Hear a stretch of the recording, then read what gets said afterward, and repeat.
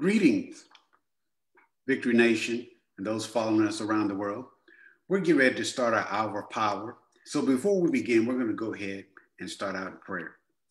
Father God, we just honor and we thank you right now, Lord God, for your goodness, for your word, for who you are, Lord God. So we pray, Lord God, as you use Elder Yolanda Bogany, God, to bring forth your word on tribulation, peace, and victory. And we thank you and we honor you for sending your word and teaching us by your spirit on today. We thank you now in Jesus' name.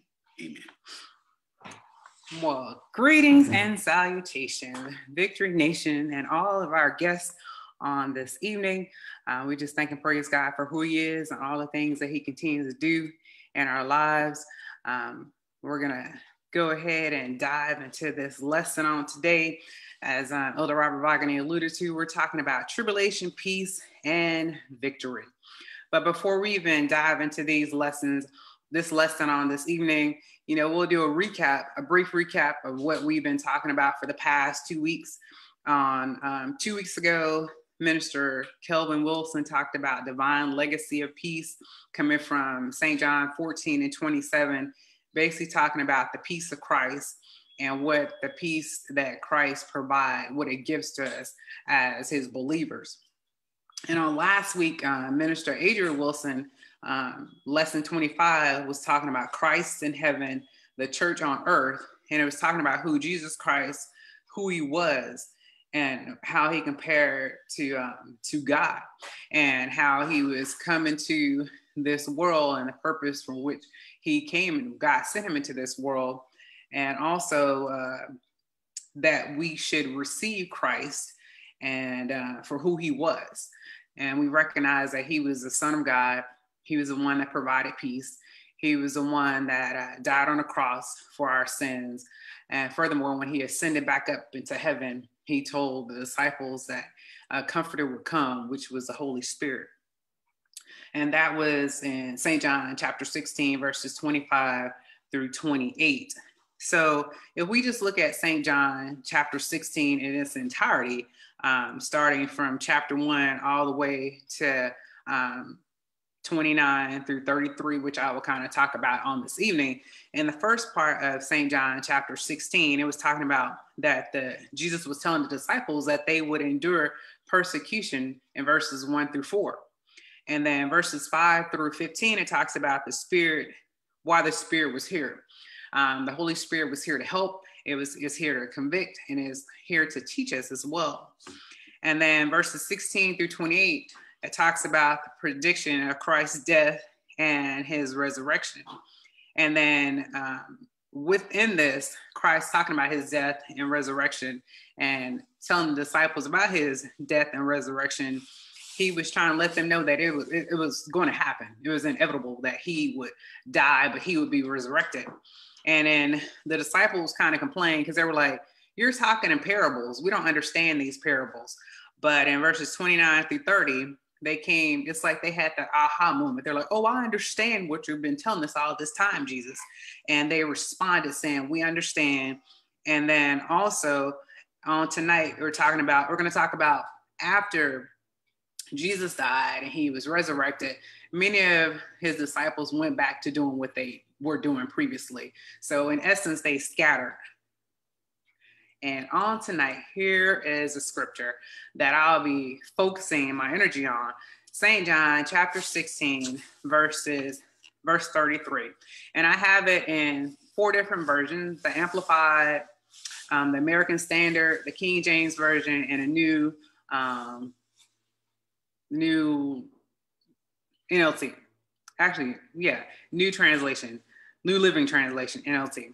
So it says in the Amplified, I have told you these things so that you will have perfect peace.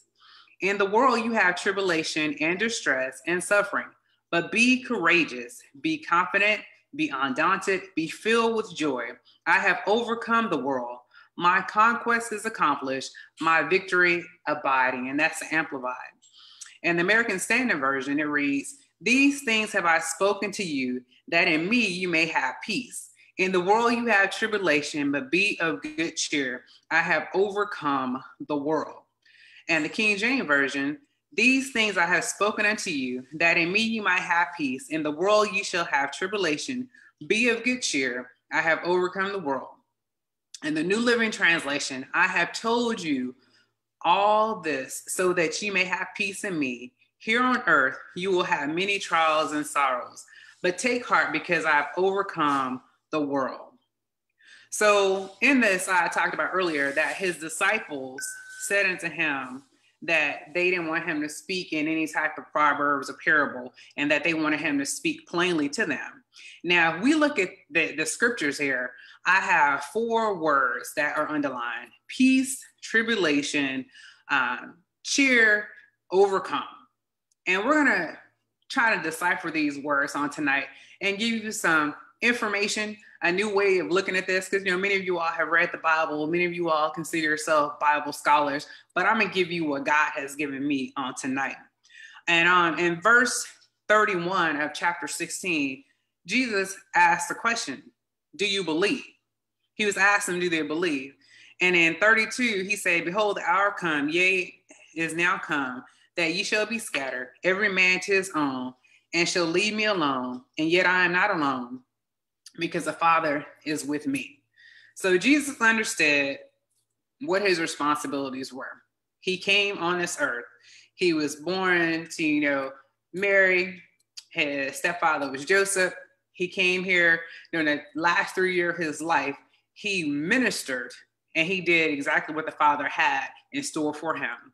But in essence, he wanted the disciples to know that he had provided them peace, even though you might have some tribulation in life, that we need to be of good cheer because we've already overcome through Jesus Christ. So point 1, we're going to talk about tribulation. So for all of those who like reading the Bible and studying the Bible, I looked up the Strong's Concordance, and the Greek word, Greek 2347 for tribulations is thlipsis. It means persecution, affliction, distress, pressure. And we look at pressure is something that basically constricts or rubs things together. Also, it means use of a narrow place to hem someone in. Tribulation, especially internal pressure that causes someone to feel confined, restricted, and without options. So the question on tonight, do you feel that you've been restricted? Do you feel that you've been confined? Do you feel that you are stuck in between here and there? Do you feel that there are so many distress and so much pressures going on? I think about over the past year and a couple of months, when coronavirus came on the scene, everybody's focus has been on coronavirus disease 2019. And we found ourselves in a predicament, and not just we only, but we in general, the entire world, we found ourselves in a predicament, and we felt that we've been afflicted. We felt that we've been stressed. We felt that internally that we don't know what our options are. It seems like we're without options. But how many of you all recognize that when you have Jesus Christ, you have options? But when I was thinking about this, I was like, what types of things are we really contending with? And I was talking about earlier that we feel like we're stuck in between. But what are we feeling that we're stuck in between of? Some people are feeling fatigued. Some people are feeling refreshed. Some people are feeling distracted. Some people are feeling focused. Some people have no expectations, and some people have huge expectations. Some people feel disconnected.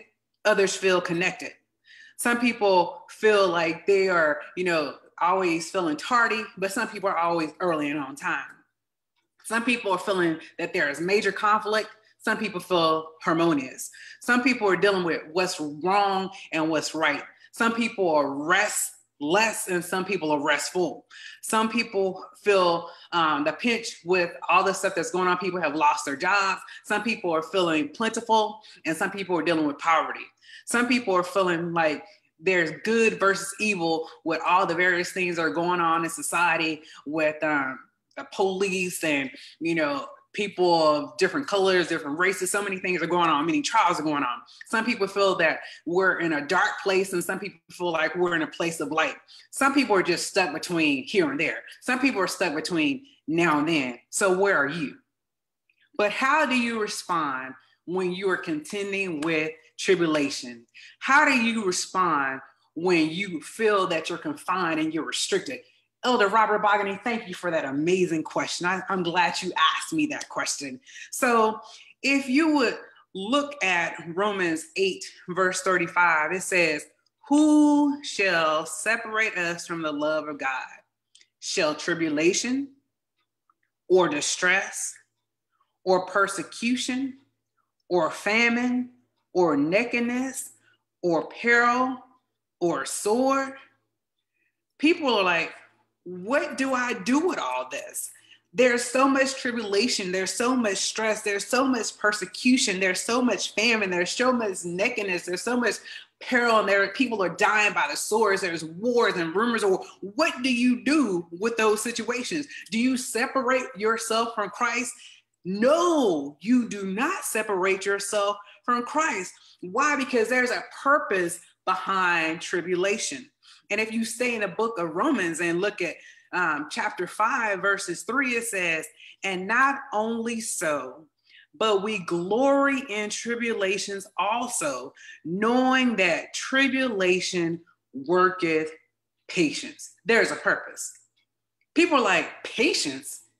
Don't talk to me about patience. I've been patient. I've been dealing with coronavirus. I've been dealing with the results of coronavirus. I've been waiting for them to come up with some vaccination, and then they've come up with some vaccination, and now you have Pfizer, you have Moderna, and now you have this Johnson & Johnson. Now people are having all these complications. What shall I do? Once again, there's a reason for tribulation, and it's working patience. What is patience? Patience is endurance, steadfastness. You know, in the word in Isaiah 40 and 31, it says that if we wait upon the Lord, our strength shall be renewed. So even though we have tribulation, even though we feel like we're stuck between a rock and a hard place, God wants us to know that it's not for naught. It's because he is trying to work patience within us. And once again, like I said, patience means endurance and steadfastness. In 1 Corinthians 15 and 58, it says that we should be steadfast, unmovable, always abounding in the work of the Lord. And we want everybody to know that your labor is not in vain.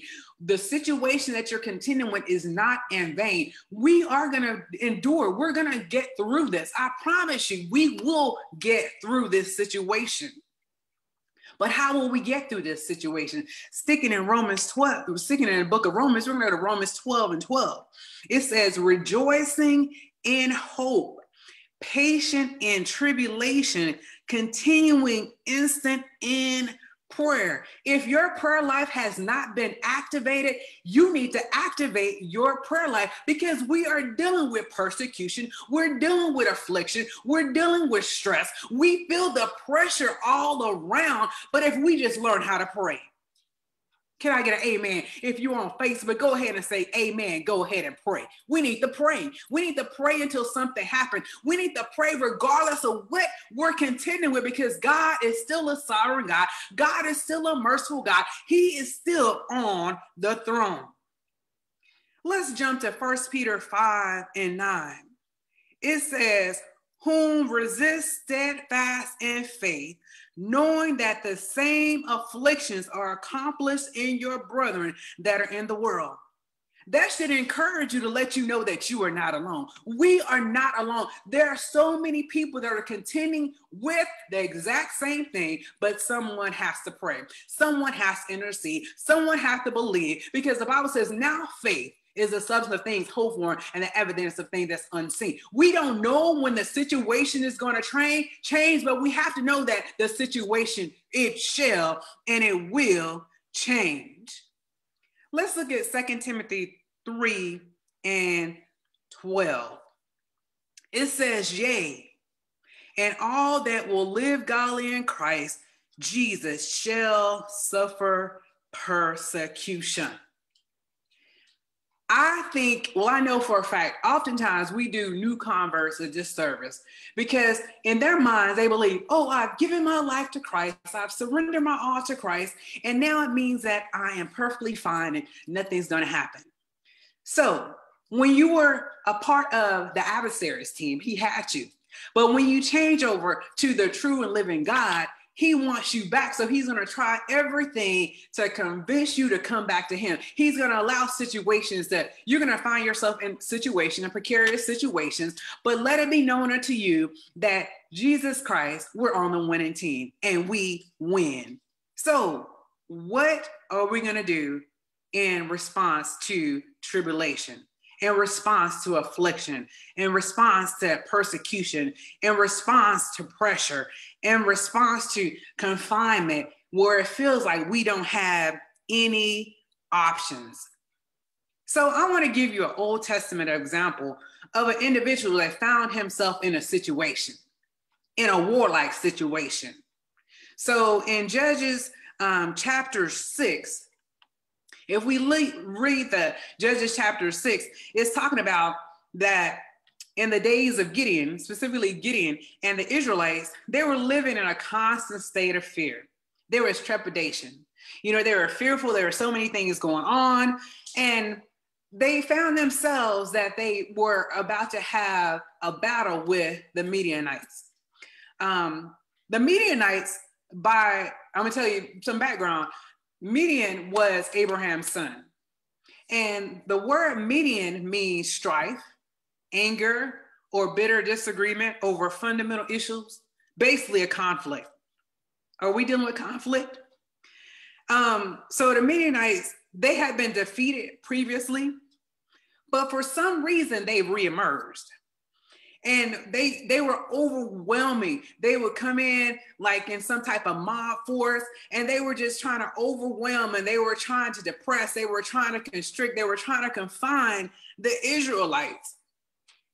So what type of conflict are we dealing with?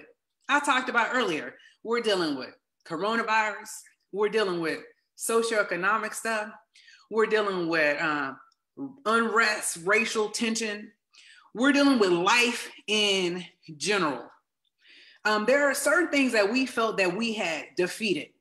You know, prior to coronavirus, you know, I remember telling my husband, I said, you know, Robert, dealing with this, when they shut everything down, I felt like I was back in Afghanistan. People were like, what does that mean? I said, when you're in a war zone, you're confined to a certain area. You have no idea where the insurgents are lurking. And your hopes are that the people that are protecting the perimeter, that they are alert and they know what's going on. It's like with coronavirus, we were restricted. We had no idea who was carrying the virus. We had no idea what the scientists or whomever were trying to come up with some type of vaccination. And we don't know what would happen if we contracted coronavirus. We had no clue, and I just felt restricted. I felt confined, and I did not like it at all. And sometimes it would trigger certain memories of Afghanistan. But what did I do? I had to pray. I had to see God's face. I was like, God, I thought that was gone. But that situation had reemerged. I'm just being transparent and open. You know, we say honest, open, and transparent. We're hot at Victory Worship Center. But the thing is, even though it felt overwhelming, even though it felt like it was all consuming, as with Gideon, as with the Israelites, they cried out to God. So the thing is, when we find ourselves in tribulation, we have to learn how to cry out to God. And getting back to the text in Judges 6, they cried out to God and God responded. You know, oftentimes they were crying out because they're like, oh, I'm overwhelmed. Oh my goodness, this is happening. Midianites are trying to come against this. They're bringing about all this conflict. But God sent a prophet, and the prophet gave a word. And Gideon was the one that was selected to aid in the deliverance from the situation that they were in. So Gideon received specific instructions. Gideon received a visitation from the angel. So what I'm telling you, when you cry to God, God will send a word. God will, because angel is angelos, messenger. God will send a messenger. He will send a message to you if you truly cry out to God and say, God, I'm in a situation. You know I'm in this situation, but I'm crying out to you and I need your assistance. So God sent an angel to visit Gideon. He provided Gideon specific instructions. And then as a result of those instructions, like in Genesis 6:24 says, then Gideon built an altar there unto the Lord and called it Jehovah Shalom. Unto this day, it is yet in Oprah and the Abiezrites. So the thing is, the Israelites cried out. They were in a conflict. They were in a situation. They felt confined. They felt they were without options. But, the angel of the Lord came to Gideon. I mean, that was something that hadn't happened before. And, if you read the scripture, it talks about, Gideon did this. He put a fleece for God and all these different things. He was called a man of valor. And Gideon was like, I don't know what you're talking about. I'm paraphrasing. This is not exactly what it says. So don't say, she said, I'm paraphrasing. All right. It's like Gideon was like, how are you calling me a man of valor? What does that really mean? But the thing is, even though they were without options, they felt as if they were without options, Jesus is an option. God is the best option we can have. And when we find ourselves in tribulation, rest assured, if we cry out to God, we receive the instructions from God, we receive a message from God, he will give us shalom, because he is the God of peace. He's a God of peace. So what is it? We're talking about peace, because the scripture, we go back, to John 16:33, it says that these things I have spoken unto you, that in me you might have peace. In the world you shall have tribulation, but be of good cheer. I have overcome the world. So peace, G15:15, Erene, it means undisturbed. It means wholeness. An example, when all essential parts are joined together, peace, God's gift of wholeness. Why is it that we can have peace in the things of God, knowing that previously that tribulations are still there? We're still feeling that we're without options. We feel that there's confinement. We feel that there's restriction. When we have God and we speak to God, we cry to God, he will give us a type of peace. Why? If you go to Colossians 1:20, it says, and having made peace through the blood of his cross, by him to reconcile all things unto himself, by him, I say, whether there be things in earth or things in heaven. So the reason why Jesus came, he came to reestablish a relationship between God and man. Because the story, you go back to Genesis where Adam sinned in a garden, he found himself naked and he tried to blame the woman and the woman tried to blame the serpent. And as a result of them disobeying God, there was a separating. They separated themselves from God because of sin. But Jesus Christ, he died on the cross. He came back to restore that relationship. And he restored that relationship by making the ultimate sacrifice of giving himself to the cross. But as we all realize, that he rose again. So let's talk. We're still talking about peace on tonight. 2 Thessalonians 3:16, it says, now the Lord of peace himself give you peace always. By all means, the Lord be with you all. Now, the Lord himself, he's trying to give us peace, because we talked about Jehovah Shalom. He is the God of peace. He is peace. By all means, in every area of our life, God wants us to have peace. He wants to be, if we have Jesus, if we have the Holy Spirit reside on the inside of us, we should have a certain level of peace. We shouldn't be disturbed. We should feel whole if we have God on the inside of us, because he provides us with that wholeness. He provides us with that peace.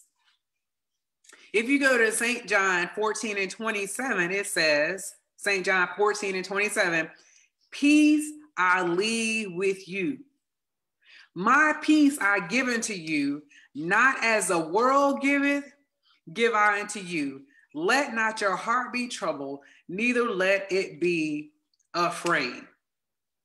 So the fact of the matter is that we realize that our heart is so.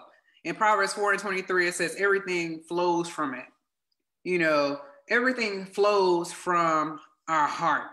And Jesus, there's peace that has been left unto us. It's not like the peace that we get from the world.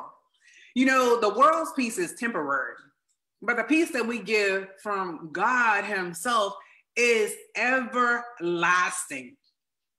Even when all Hades is breaking loose in the environment that you're in, whether it's your home, whether it's in your workplace, whether it's at the grocery store, whether it's on I-10, 410, 35, pray for me. You see my facial expression change. I'd be like, God, I need your peace right now. And people are like, I think Overseer was talking about it. I was kind of laughing on Sunday. He was talking about we're going 80 miles per hour, which is exceeding the speed limit.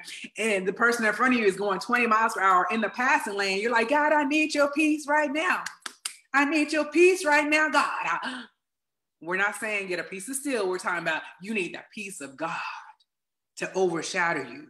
The thing is, so we don't want our hearts to have any anxiety or distress. If we truly tap into the peace that God is trying to provide us, we will be whole. In Philippians 4:7, and it says, the peace of God that passes, exceeds, greater than our comprehensions, our understanding, shall keep our hearts and mind through Jesus Christ. I mean, like I said, it's unexplainable peace. I recall there are situations that happened when I used to be in the workforce, when I was on active duty. It's like everything was just going haywire. Everything that could go wrong went wrong. But it's like I had a certain level of peace, and they were looking at me like, you're not, I was like, I shouldn't respond this way if I truly had the Holy Spirit residing on inside of me. You know, because the Holy Spirit, he's a paraclete, he's a comforter, he's going to be with me at all times.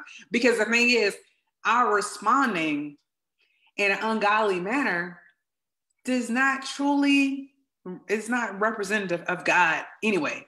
But we say we have peace. Our lifestyle should show peace. So when everything is going on, peace should come. It's like internally the flesh wants to act out, the flesh wants to respond contrary. But when we have the Holy Spirit on the inside of us, even though there are tribulation, God will give us his peace. And one place, in fact, that we want peace is in our minds. So Isaiah 26:3 through 4, it says, Isaiah 26:3-4, it says, thou wilt keep him in perfect peace, complete peace, whose mind is stayed on thee, because he trusted in thee. Trust ye in the Lord forever, for in the Lord Jehovah is everlasting strength. Now, oftentimes, we truly have to ask God to help our minds, because the thing is, we have disruptions, distractions, disturbances in our minds. You know, everything could actually be pretty decent, but because our minds are skewing, things are being skewed, you know, we're allowing the adversary to put thoughts in our minds, and then that thought is becoming reality to us, and it's not even true. My undergrad's in psychology, and they talk about we spend 10% of our time worrying about 90% of the time worrying about things that aren't going to happen. It's like 90% of the time we're worrying about things that aren't going to happen. And the other 10%, you're like, those things might happen, but 90% of the times we're worried about stuff that never, ever happens.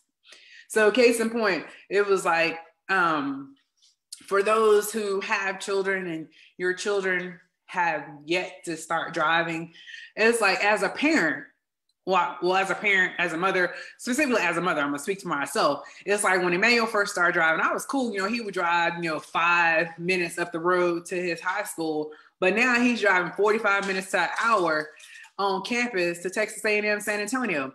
And then I was like, oh my goodness, God, that's my baby. I don't want anything to happen to him. That's my baby, God. Because he's my child. I carried him for 9 months. That's my child. And I'm concerned about him. I'm concerned about Robert. I'm concerned about mom. But the thing is, when you have a child, you're concerned about him. And then, so a couple of weeks ago, Emmanuel had an accident. And if a perfect accident could occur, it was a perfect accident because he wasn't injured. The person that was in the accident was not injured. The vehicles had like cosmetic things going on with him. And God was like, and I was like, God, he had an accident. He was like, yeah, Yolanda. But he walked away from the accident. The other person walked away from the accident. There was minimal damage to the vehicle. And I was like, okay, God, I got you. And then that same week, he's driving a car while his truck is in the shop. He called, and I'm like, okay, Emmanuel doesn't call. Emmanuel normally texts and say, I'm on my way home. And then all of a sudden, he was like, Mom, yeah, I was driving, and I don't think we have a tire anymore on the car. And I was like, God, those tires are only 3 months old. What is going on? And he was like, Emmanuel was able to call you. You should still have peace. And it's like every situation occurred, God was like, you should still have peace. You know, and then he reminded me, he said, I showed you a vision of the future. And he was like, how can that future thing take place if he's not here? And I was like, God, I repent. God, you sent, the Paraclete, the Holy Spirit, to be my comforter. I should allow the Holy Spirit to comfort me. I should allow the Holy Spirit to give me peace.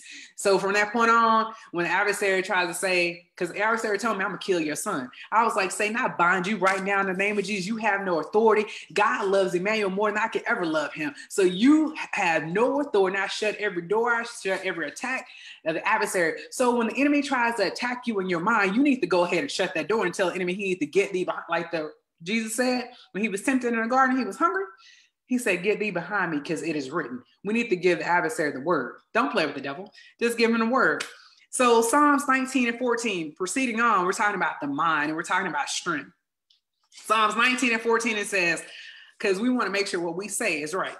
Let the words of my mouth and the meditation of my heart be acceptable in thy sight, O Lord, my strength and my redeemer. So we're talking about, once again, we're talking about our minds. If we realize that our minds are at perfect peace, we'll understand that God is our strength. He's our rock. Jehovah Tsir means rock. He is our rock. And not only is he our rock, he's our redeemer. Jehovah God, he buys everything back. And that just is a segue to our third point, talking about if he's our redeemer, we are victorious. So victory, it is Greek word 35:28, Nikeo. It means I conquer, I am victorious, I've overcome, I've prevailed, I've subdued, I have conquered, and to carry off the victory and come off victorious. And of course, when we think about a victory, there's implications of some sort of battle.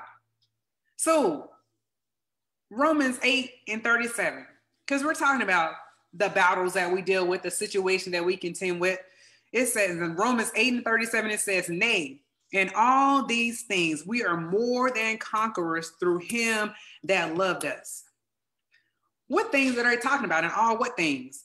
If you go back to the scriptures earlier, 36, 35, 36, 36, it talks about tribulation, distress, persecution, asking what's going to separate us, famine, nakedness, peril, sword. And it talks about we're killed all the day long, accounted as sheep for the slaughter. I mean, I talked to Robert, we had a conversation about his workplace. He talks about some of the injustices, some of the things that are going on in his workplace. And it feels like, because we're like sheep. Sheep are considered not very bright animals, but the thing is, we need to pray. I mean, it's like we're going around dealing with all these different things, but we have to recognize that we are still victorious. We are overcomers. We will conquer, we will subdue, and we will prevail. How do I know that? Because in 1 John 4 and 4, it says, we are of God, little children, and have overcome them, because greater is he that is in you than he that is in the world. Now, if we realize that he is greater, our God is greater, our God is stronger, we have to recognize that we are victorious. We have the victory. We have the victory. But you have to believe that you have the victory. So in 1 John 5 and 4, it says, for whatsoever is born of God overcometh the world. And this is a victory that overcometh the world, even our faith. And those who believe in Jesus are the ones that overcome. Do you believe in Jesus? If you believe in Jesus, go ahead and put it in your chat. Go ahead and put it in the Facebook comment. Say, I believe in Jesus. And if you believe in Jesus, you have to recognize that we have the victory. You should go ahead and just give God the glory and give God the praise, because we are more than conquerors. We are children of the Most High God. I got excited a little bit right there. So, and if we go to, I'm going to give you an example of someone that was in battle. And I immediately thought about King Jehoshaphat. So in 2 Chronicles chapter 20, I mean, you can read the entire text. But once again, I said, when we think about a battle, we think about victory and then victorious and being overcomers, there are implications and it implies that we've had some sort of battle. So in 2 Chronicles 20, 15 and 27, I'm gonna give a little small recap. So King Jehoshaphat, he was encircled by all these different people, the Moabites, the Ammonites, and some other people. And they cried out to God, and he was like, okay, all right, God, we have a situation. We have a situation. And he was talking about Judah, and they having us to Jerusalem, and King Jehoshaphat, and they're like, we have been encircled. We realize that we're about to go to war, and God, we need you. So what Jehoshaphat did, he said, okay. It talks about it, he felt fearful. But it says, and even while he was feeling fearful, he sought God. And not only did he seek the face of God and inquire of the Lord, he fasted. He had everybody fasting. You know, people don't want to push their plates back, but I encourage you, some things don't come out, they only come out through fasting and praying. So the plates were pushed back. They didn't eat. They didn't do whatever. They inquired of the Lord, and God gave him instruction that you need to send Judah first. Send Judah first. So when you find yourself in a situation, they sent Judah first. They sang songs.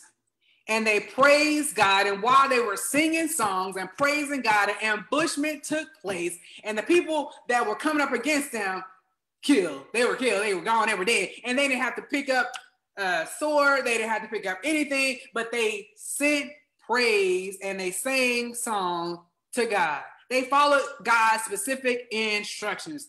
So how are we victorious? We are victorious in our praise. We need to praise God for his mercy endured forever.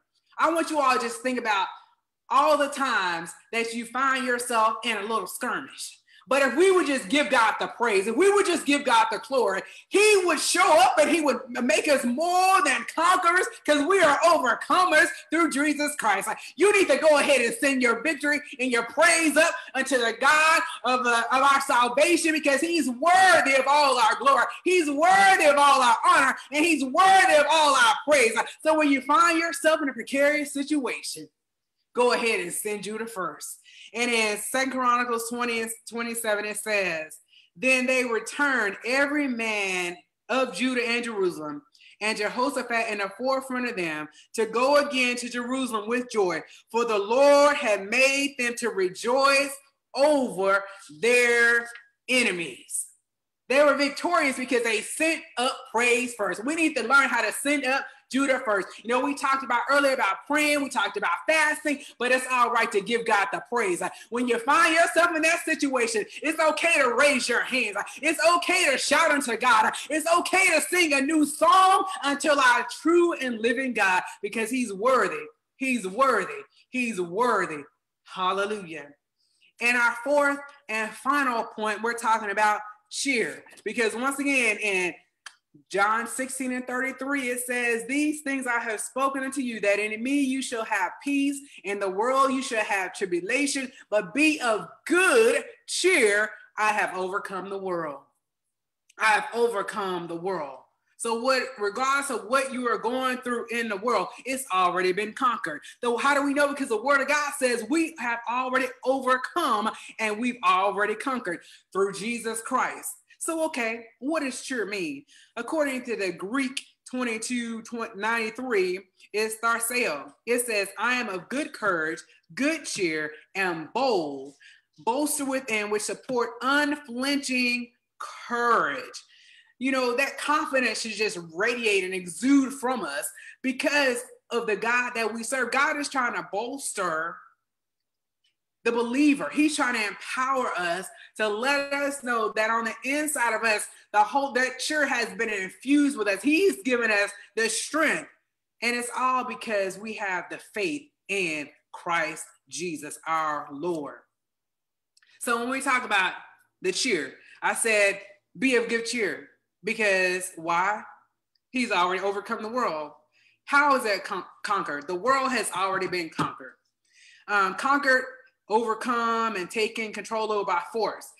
The word of God talks about the kingdom of heaven suffers violence, and a violent take it by force. Some things have to be just snatched up. Some things have to be forced, but you better make sure that you have the whole armor of God when you're trying to take something by force. That was free. Go ahead and write that down. You can, hallelujah. Anyway, so number 2, the second point is, it is conquered for us. For us. Who? You? Yes, you. Sue, directly addressing a person. God is letting us know that he did it for us. He sent his son for us, not for us. Say, yeah, me. Mm-hmm. Go ahead and point to yourself, for you. And then it says, who did the conquering? Christ, Jesus Christ, Christo. He's the anointed one. He's the Messiah. He did it for us. And I was looking for an example in the Bible of someone that found themselves in a precarious situation. And I went to Acts 23 and Acts 27. And I was thinking about Paul in Acts 23 and 11. It says, and the night following the Lord, Acts 23 and 11, and the night following the Lord stood by him and said, be of good cheer, Paul, for as thou hast testified of me in Jerusalem, so must I bear witness also at Rome. Some plots were being uncovered. If you see God's face, and if you know that we've already overcome through Jesus Christ, he's going to uncover some things in life. And then Acts 27 and 22, Acts 27 and 22, it says, now I exhort you to be of good cheer, for there shall be no loss of any man's life among you, but of the ship. So Paul is being shipped off somewhere to prison. But the Holy Spirit revealed unto him that something was going to happen. The Holy Spirit revealed that a shipwreck would occur. But even though we find ourselves shipwrecked, even though we might find ourselves alone on an island, the Holy Spirit will empower us. The Holy Spirit will let us see things that others cannot see.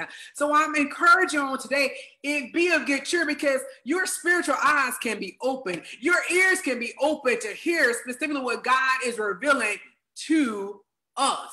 We just have to spend some time with him. We cannot allow distractions to come. I was teaching on a couple of Thursdays ago, teaching SWAP. And I was saying how oftentimes, I get up in the morning. Well, every morning I get up and I have devotion with God. And I'm trying to, give my time, my undivided attention. And all of a sudden, while I'm on my knees praying, I started thinking about, what do I need to do today? And I was like repenting. I was like, God, I repent, because this time is supposed to be set aside for you.